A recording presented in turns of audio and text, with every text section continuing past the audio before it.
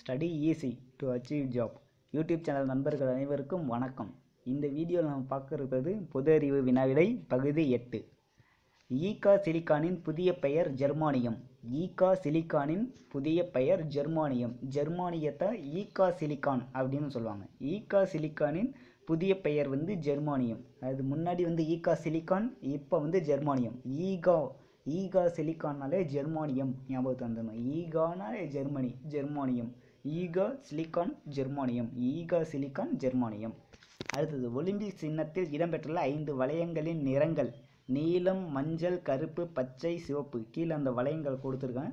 Olympic சின்னத்தில் இடம்பெற்றுள்ள 5 வளையங்களின் நிறங்கள் நீலம், மஞ்சள், கருப்பு, பச்சை, சிவப்பு. இதுதான் நீலம், மஞ்சள், கருப்பு, பச்சை, சிவப்பு. நீலம், மஞ்சள், கருப்பு, பச்சை, சிவப்பு. நீல, மஞ்சள், கருப்பு, பச்சை, சிவப்பு. இதுதான் ஒலிம்பிக் சின்னத்தில் இடம்பெற்றுள்ள 5 வளையங்களின் நிறங்கள். அடுத்தது, சாதாரண கண்ணாடி எதில் செய்யப்படுகிறது? Sodium silicate. சாதாரண கண்ணாடி சோடியம் சிலிக்கேட். சாதாரண அப்படி சாதாரண கண்ணாடி சோடியம் சிலிக்கேட். சாதாரண கண்ணாடி எதில் செய்யப்படுகிறதுனா சோடியம் சிலிக்கேட். சாதாரண கண்ணாடினாலே உங்களுக்கு சோடியம் சிலிக்கேட் ஞாபகத்து வந்துடணும். சாதாரண கண்ணாடி சோடியம் சிலிக்கேட்டால் செய்யப்படுகிறது. ஒரு புகைவண்டி மணிக்கு 18 கிலோமீட்டர் பயணம் செய்கிறது. அப்பொழுது ஒரு வினாடிக்கு பயணிக்கும் தூரம் எவ்வளவு அப்படின்னு பார்த்தீங்கன்னா, இப்போ பார்த்தீங்கன்னா இதுக்கு ஒரு இப்போ மீட்டர் பை செகண்டு, அடுத்த கிலோமீட்டர் பை ஹவர். இந்த மாதிரி உங்களுக்கு இருந்தது. இப்போ கிலோமீட்டர் பை ஹவரை மீட்டர் பை செகண்டாக கன்வெர்ட் பண்ணோம்னா, அதாவது கிலோமீட்டர் பை ஹவர் பெரிய நம்பர்ஸாக இருக்கும். அதை மீட்டர் பை செகண்டாக கன்வெர்ட் பண்ணுறப்ப 5/80னால அது மல்டிபிள் பண்ணிங்கன்னா உங்களுக்கு கிடச்சிடும். அதே மாதிரி பார்த்தீங்கன்னா, இந்த மாதிரி மீட்டர் பை செகண்டில் கொடுத்துருந்தாங்கன்னா அதை கிலோமீட்டர் பை ஹவராக கன்வெர்ட் பண்ணணும்னா நீங்கள் 18/5 18/5ஆல் அதை மல்டிபிள் பண்ணிங்கன்னா உங்களுக்கு கிடச்சிடும். இங்கே பார்த்தீங்கன்னா, ஒரு புகைவண்டி மணிக்கு 18 கிலோமீட்டர் பயணம் செய்கிறது. அதாவது கிலோமீட்டர் பை ஹவரில் கொடுத்துருக்கான். அதை மீட்டர் பை செகண்டில் நம்ம கன்வெர்ட் பண்ணோம்னா 5/80னால அதை மல்டிபிள் பண்ணணும். இப்போ இங்கே அவங்க அப்போது ஒரு வினாடிக்கு பயணிக்கும் தூரம், அதான் மீட்டர் பை செகண்டில் கேட்டிருக்காங்க. அது பார்த்தீங்கன்னா, இப்போ 18 × 5/18 போட்டிங்கன்னா 18க்கு 18 கேன்சல் பண்ணிடலாம். மீதி இருக்கிறது 5.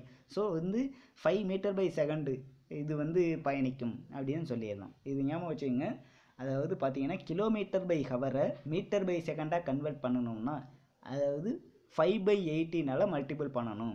அடுத்தது, metre by செகண்டை kilometre by ஹவராக convert பண்ணணும்னா 18/5ஆல் மல்டிபிள் பண்ணணும். இதை ஞாபகம் வச்சுக்கிட்டிங்கன்னா இந்த சம்மை ஈஸியாக போட்டுடலாம்.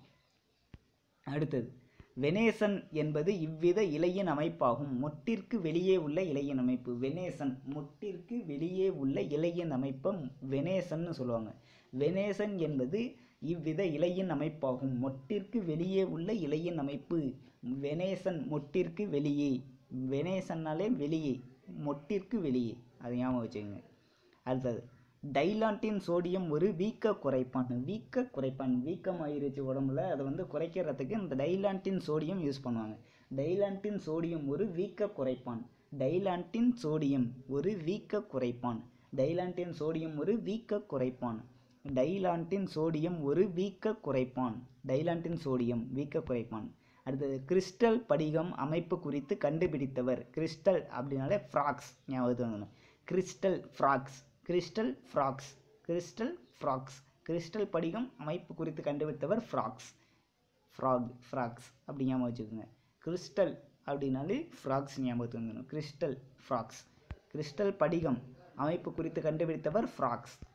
அடுத்த, வெண்கலம் என்பது காப்பர் மற்றும் டின் சேர்ந்த உலோக கலவையாகும். வெண்கலம் என்பது காப்பர் மற்றும் டின் சேர்ந்த உலோக கலவையாகும். வெண்கலம் காப்பர் மற்றும் டின். வெண்கலம்.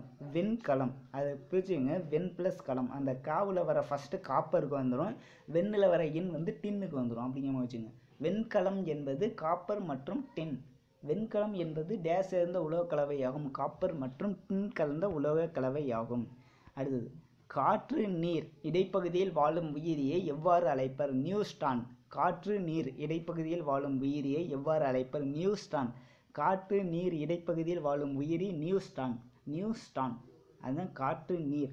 காற்று நீர் இடைப்பகுதியில் வாழும் உயிரியை நம்ம வந்து நில நீர் அதில் வாழ்கிறது வந்து தவளைன்னு நமக்கு தெரியும். காற்று நீர் இது என்ன புதுசாக இருக்குது அப்படின்ற மாதிரி ஞாபகம் வச்சுக்கோங்க. நியூஸ்டான் அப்படின்னு ஞாபகம் வந்துடணும். காற்று நீர் இடைப்பகுதியில் வாழும் உயிரி வந்து நியூஸ்டான். ஆற்றல் கீழ்கண்டவற்றில் எதன் அலகில் அளக்கப்படுகிறது? வேலை. ஆற்றல் எதன் அலகில் அளக்கப்படுகிறது? வேலை. ஆற்றல் எதன் அலகில் அளக்கப்படுகிறது? வேலை. ஆற்றல் எதன் அலகில் அளக்கப்படுகிறது? வேலை. ஆற்றல் எதன் அலகில் அளக்கப்படுகிறது? வேலை.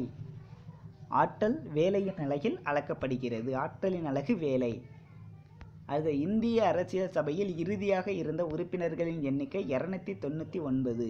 இந்திய அரசியல் சபையில் இறுதியாக இருந்த உறுப்பினர்களின் எண்ணிக்கை 299. இந்திய அரசியல் சபையில் இறுதியாக இருந்த உறுப்பினர்களின் எண்ணிக்கை 299.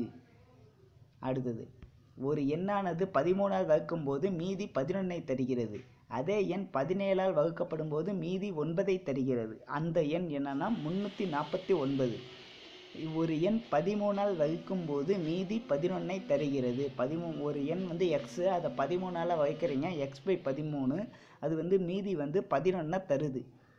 அது வந்து ரிமைண்டர், ஓகேவாங்க. மீதி 11 தருகிறது. அந்த எண் 17ஆல் வகுக்கப்படும் போது மீதி 9ஐ தருகிறது. அந்த எண் இது வந்து பார்த்தீங்கன்னா 349. 349 13ஆல் வகுத்து பாருங்கள், மீதி வந்து 11 தரும். இப்போ 13ஆல் வகுத்தீங்கன்னா என்ன வரும்?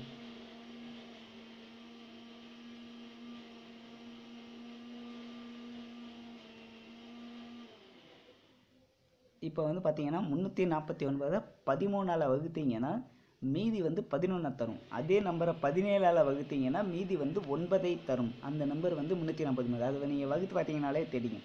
349 டிவைடு பை 13 என்ன ஆன்சர் வரும்னா 11. அதாவது மீதி வந்து 11 வரும்.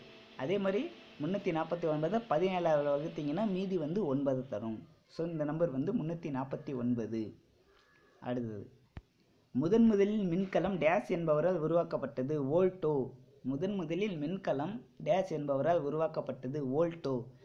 முதலில் மின்கலம் யாரால் உருவாக்கப்பட்டது? வோல்டோ. அடுத்தது தான் டேனியல் மின்கலம்லாம். டேனியல் மின்கலம்னு படிச்சிருப்பீங்க, ஆனால் அதை வந்து நீங்கள் எழுதிடாதீங்க. முதலில் மின்கலம் வந்து வோல்டோவால் தான் உருவாக்கப்பட்டது. வோல்ட்டு. இதை வந்து நம்ம யூனிட்டாக யூஸ் பண்ணுறாங்க, ஒரு அழகாக யூஸ் பண்ணுறாங்க வோல்ட்டுங்கிறது. முதலில் மின்கலம் வோல்டோ என்பவரால் உருவாக்கப்பட்டது. அடுத்தது, நீண்ட நாள் அல்லது பகல் தாவரத்திற்கு எடுத்துக்காட்டு பீட்டா வல்காரிஸ். நீண்ட நாள் அல்லது பகல் தாவரத்திற்கு எடுத்துக்காட்டு பீட்டா வல்காரிஸ். பீட்டா வல்காரிஸ், அதான் நீண்ட நாள் பகல் தாவரம் அப்படின்னா பீட்டா வல்காரிஸ். நீண்ட நாள் பகல் தாவரம்னா பீட்டா வல்காரிஸ். பெரும அயனியாக்கும் திறனை பெற்றுள்ளவை ஆல்ஃபா துகள்கள். பெரும அயனியாக்கும் துகளை பெற்றுள்ளவை ஆல்ஃபா துகள்கள். பெரும அயனியாக்கும் திறனை பெற்றுள்ளவை ஆல்ஃபா துகள்கள். ஆல்ஃபா தான் ரொம்ப பெரிய அயனியாக மாற்றும். அதுதான் ஃபஸ்ட்டில் இருக்கிறதுனால இப்போ ஆல்ஃபா பீட்டா காமனில் ஃபஸ்ட் வரிசையில் இருக்கிறது ஆல்ஃபா. ஸோ அதுதான் பெரும அயனியாக்கும் திறன் அப்படின்னு ஞாபகம் வச்சுங்க. பெரும அயனியாக்கும் திறனை பெற்றுள்ளவை ஆல்ஃபா துகள்கள். பெரும அயனியாக்கும் திறனை பெற்றுள்ளவை ஆல்ஃபா துகள்கள். கீழ்கண்டவற்றில் எதனை கண்டுபிடிக்க நெஸ்ட்லரின் காரணி பயன்படுகிறது? நெஸ்ட்லரின் காரணினா அம்மோனியம் அயனி. நெஸ்ட்லரின் காரணினா அம்மோனியம் அயனி. கீழ்கண்டவற்றில் எதனை கண்டுபிடிக்க நெஸ்ட்லரின் காரணி பயன்படுகிறது? அம்மோனியம் அயனி. கீழ்கண்டவற்றில் எதனை கண்டுபிடிக்க நெஸ்ட்லரின் காரணி பயன்படுகிறது? அம்மோனியம் அயனியை கண்டுபிடிக்கிறதுக்கு நெஸ்ட்லரின் காரணி பயன்படுகிறது.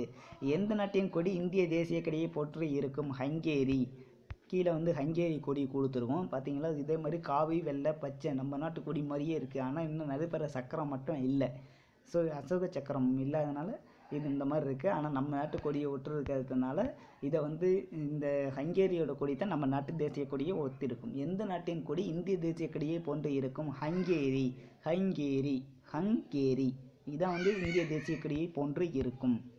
அது டெஸ்லா என்ற அழகு காந்த தூண்டல். இது போன வீடியோஸ், இது நிறைய வீடியோஸில் வந்துருக்கு, ரொம்ப இம்பார்ட்டன்ட். டெஸ்லானாலே காந்த தூண்டல், அது ஞாபகம் வந்துடணும்.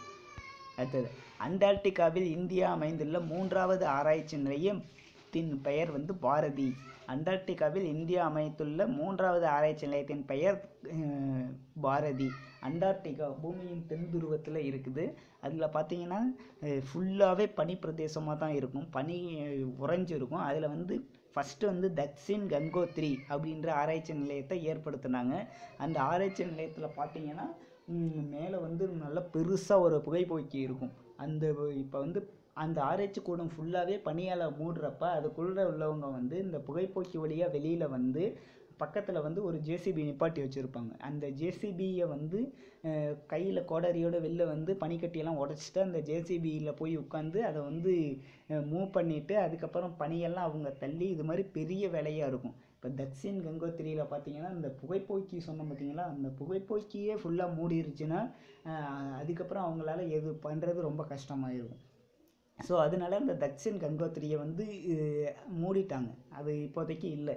அதுக்கு பதிலாக மைத்ரி அப்படின்னு ரெண்டாவதாக ஒன்று ஓப்பன் பண்ணாங்க. அந்த மைத்ரி இப்போ பார்த்தீங்கன்னா கொஞ்சம் லைட்டாக வெப்பம் கிடைக்கிற இடத்துல ஓப்பன் பண்ணி வச்சுருந்தாங்க. அந்த மைத்திரியிலையும் பார்த்தீங்கன்னா இது மாதிரி பனிகள் வந்து பிரதேசம், அதாவது அவங்க ஆராய்ச்சி கூடத்தை ஃபுல்லாக மூடிடுச்சுன்னா அவங்களால ஒன்றும் பண்ண முடியாது. ஸோ அடுத்தது வந்து பாரதி அப்படின்றத 3வது அந்த இடத்துல இந்தியா ஏற்படுத்தி இருக்குது. அண்டார்டிகாவில் இந்தியா அமைத்துள்ள 3வது ஆராய்ச்சி நிலையத்தின் பெயர் வந்து பாரதி. ஃபஸ்ட்டு ஆராய்ச்சி நிலையம்னு கேட்டால் தக்ஷின் கங்கோத்ரி உங்களுக்கு ஞாபகம் வந்துடணும், 2வது மைத்ரி, 3வது தான் பாரதி. இதில் எந்த இது கொஸ்டின் கேட்டாலும் நீங்கள் ஆன்சர் கரெக்டாக பண்ணிடணும். அடுத்தது 4 ஃபேக்டோரியல் + 3 ஃபேக்டோரியல் + 2 ஃபேக்டோரியல் - 1 ஃபேக்டோரியலின் மதிப்பு வந்து 31. இப்போ 4 ஃபேக்டோரியல்னால் 4 × 3 × 2 × 1 24. அடுத்தது 3 ஃபேக்டோரியல் வந்து 3 × 2 6. அடுத்தது 2 ஃபேக்டோரியல் வந்து 2 தான், 2 × 1 2, அதனால் 2. அது 1 ஃபேக்டோரியல் அதுக்கு வந்து 1. இப்போ வந்து இதெல்லாம் ஆட் பண்ணிங்கன்னா 24 + 6 வந்து 30, 30 + 2 வந்து 32, 32 - 1 வந்து 31. இந்த வீடியோ உங்களுக்கு பிடிச்சிருந்தா லைக் பண்ணுங்கள், ஷேர் பண்ணுங்கள், கமெண்ட் பண்ணுங்கள். இது மாதிரி மேலும் பல வீடியோஸ் வேணும்னா நம்ம சேனலை சப்ஸ்கிரைப் பண்ணுங்கள். நன்றி, வணக்கம்.